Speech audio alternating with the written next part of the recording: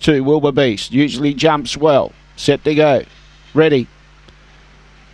Away. Wilbur Beast began well. Alingaval not so well. Showing speed. Harbour Master's up there challenging and they're going for it the first turn. Wilbur Beast and Harbour Master. Molly Be Nimble on the outside. Going to the inside was Don't Kid Me. Then in turn behind those was Billy McLaren. Then a long way back behind it was Emily Dryad, Gary McBain, and out the back was Alingaval who missed the kick. Can he hold on? Wilbur Beast. Harbour Master's coming at him. He's a length and a half away. Wilbur Beast in front. Harbour Master coming at him. Wilbur Beast holds on. Beats Harbour Master this time. Third placing, Don't Kid Me. Fourth was Billy McLaren. Then in turn behind those, Emily Dryad. Following those through was Alingaval, and at the tail end of the field was Gary McBain. The time 29.79.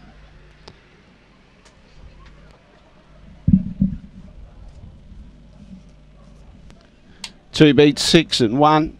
2-6-1 the judges' numbers. It's in really good form, Wilbur Beast.